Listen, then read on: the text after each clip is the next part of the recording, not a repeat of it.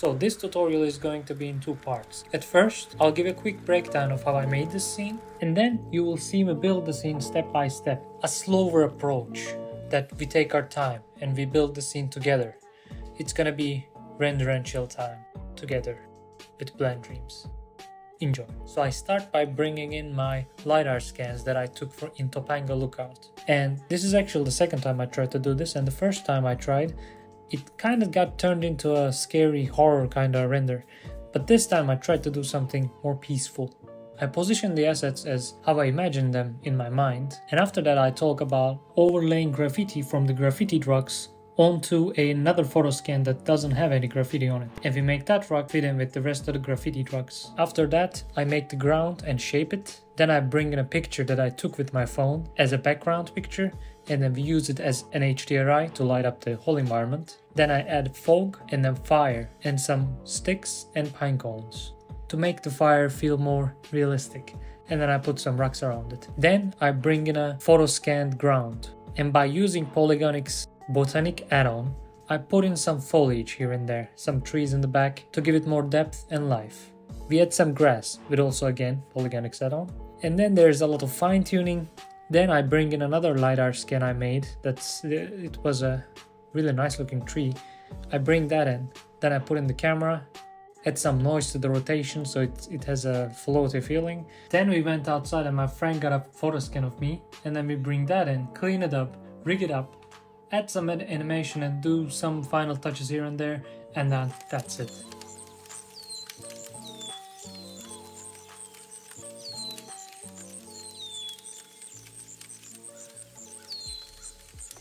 Before we begin, I wanted to jump in and say, do not go into this expecting a beginner's tutorial, because it is not. In fact, it's not a tutorial at all. It's more of a walkthrough of how I made this scene and more of a render and chill. So my hope is that you learn things along the way, but you enjoy the ride. Sit back, relax, grab a drink if you want, and let's render and chill. Today we will be visiting Topanga.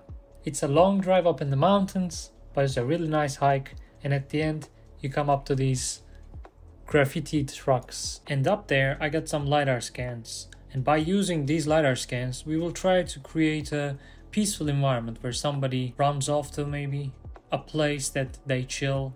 So we'll try to create that environment with the scans we got and some other extra assets. So let's start by putting our assets in a place that we like.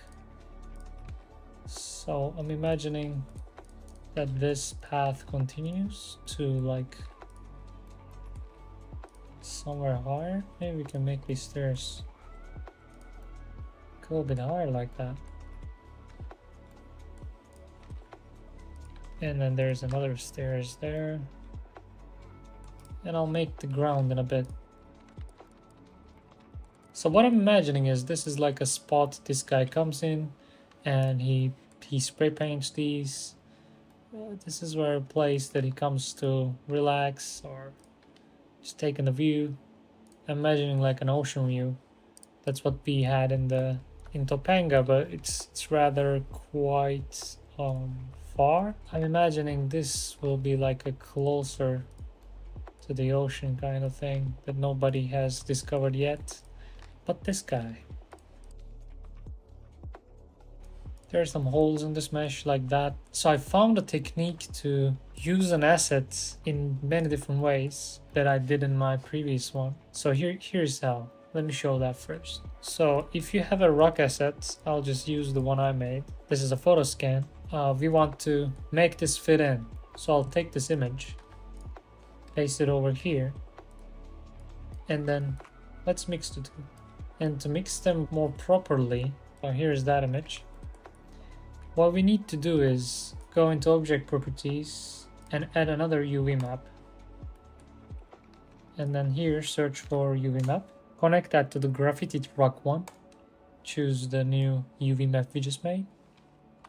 Unwrap while the second one is selected. And now if we overlay this image somewhere, and the thing we have to change is this mix should be color only. And then bump it up to the max. We might need to change the location, and here we go. And just like that, we can overlay some of that graffiti on top of this. And this is gonna give us a new asset. And let's try with something else. So I Shift D and copied it, not Alt D. If you do Alt D, it's not gonna work. Separate the material there. And for the second one, let's get some graffiti from this one. So I'll copy this image onto our second rock. And just like that, you can see we can use this rock multiple times. There it is. This, I think this is the one. And just like that, we use the same rock, but they look totally different. And we can keep making these assets from just one rock. These are looking quite washed out, so I will use a curves adjustment to make it a bit darker. That's looking nice. And I'll do Ctrl G to turn this into a node group. And I'll copy this node group. And so if I want to make any changes later on, let's say hue saturation adjustment, I can put this there, adjust the saturation all at once, or the value. Oh, this one is missing. Now let's make the ground. I'll add it on a plane. And in my asset library, I have textures from ambientcg.com, I believe. And I'll make some adjustments here using Uber mapping. If you don't have this, this is free by Polygon, Andrew Price, Mr. Blender Groove's company. So I'll make the scale like 10. And then you see it's repeated. But if you change the mosaic rotation and mosaic noise, the repetition kind of fades. Make that repetition go away even more. I'll subdivide it a bunch of times. And then using proportional editing, let's pull up some of these geometry up so the stairs make sense. Let's set a subdivision surface. If you press Ctrl and 1 on your keyboard, it's gonna add a 1 level of subdivision surface. But while adjusting, turn it off so it doesn't lag the computer. Look at that difference. Let's figure out our camera angle. So I'm thinking something like this for now. This will probably change, but this is what we're going with for now.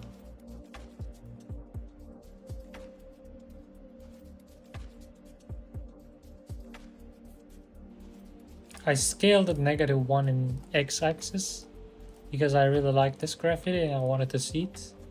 So my thinking now is I'll clear this area out, and that's where the view is going to be.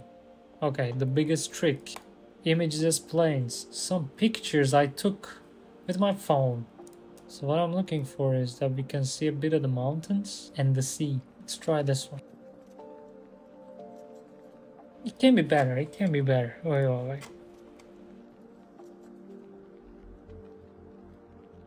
So go under visibility, ray visibility, uncheck shadow so it doesn't cast any shadows onto your scene. And in the world settings, let's just use this image. Check out the name, copy that, go over there, paste it. Now it's using that image. But I'll just use this background, and it's kind of upside down. One of these rotations could be this 180. Let's see, looking like the right way up. So if we add a sunlight now and try to position it like how it looks like in the picture, let's make it like exaggerated so we can see the sunlight better. Something like that. It's like setting, right? So maybe it just hits these rocks ever so slightly from that angle. And if we change the color to be like that, it's going to be warmer and nice. Let's make that 3. This picture, let's make it 3 as well. That's too much. Let's set a curve. Bring it down a little. And at the end, we will add the secret sauce of a fog. Let's see, let's just add it for now. so we see how it looks. So in my asset library again, I made a basic fog. It's a really easy setup right there. Copy this, and that's how you make a really nice fog. And with the fog, it's gonna marry the background and the foreground even further. Also, feel free to change the color here. So let's try to make it warmer. You can make it like colder. And what does that do? It makes it purple. That's an interesting look. That could work, but let's match the... If you hover your mouse over a color, you can copy it and paste it. Let's make it lighter. Bring down the saturation. Slightly warm fog. It's already looking cozy and nice, I think at least. And we can make the person sit on this rock, like right there. And then we can have a fire here, so they're enjoying the fire and the... yeah. So I don't know about this. Let's try placing it behind. Fog. And I'll put this up there. Turn it off for now. So for fire, like last year I made some fire assets. And I've been using them. And now it doesn't work. We need a setup. It's an edge shader. It's a node group just like this. It is very simple. Emission, transparent, with an edge shader. And then they're connected outside, so the color and the strength are here to plug something in. So we plug in the color to there, and there to there, and then we can adjust the strength. That's what it is. If we add RGB curves there, we can darken it a bit, and then let's make it like nature. Here we have some ground scans and some stuff we can burn. So let's get our pine cones there.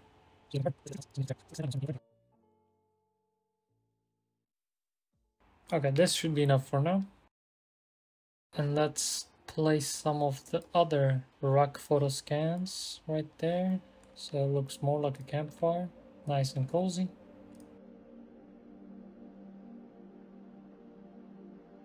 Okay, that should work. Let's get our focus on the fire there. Can make the fire smaller actually. Let's add some sparks too. And the shader editor, I actually like shader editor when it's there. Alt and right click and drag. And we have the sparks there. Let's just isolate the sparks and see how they look like. So it's this way.